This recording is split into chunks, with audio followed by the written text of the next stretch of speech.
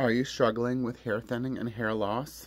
Dry scalp, the after effects of COVID with hair loss. I didn't have COVID recently. I had it before, but I did get hair loss with it, and a lot of people are complaining about it because I'm a hairstylist. So yeah, it does make you lose your hair. These are things you need to scalp treatment. That's when you take a comb, scale all the dead skin off, and put cholesterol on it, put a bag over it, leave it on for 20 minutes, or go under. Or you could do the same thing with bentonite clay. Mix this with apple cider vinegar, do the scalp treatment, and then put this on top of your scalp, leave it on for 10 to 15 minutes, rinse out. You can do oil basing, leave that on for 1 to 2 hours, and then rinse it out, and shampoo can do. But if you don't want to do that, you don't have to do. If you want to avoid the whole scalp treatment, an apple cider vinegar rinse. After your apple cider vinegar rinse, you want to put the botana oil with the rosemary extracts and black sesame seed oil. And another good shampoo is tea gel. Sometimes it's not always dry skin. It could be oily, flaky skin, called seborrheic dermatitis. It could be psoriasis. It could be any. You can find these stuff on my Amazon store. If you want to know more about this, please comment and I can go into more depth. I do make commissions, but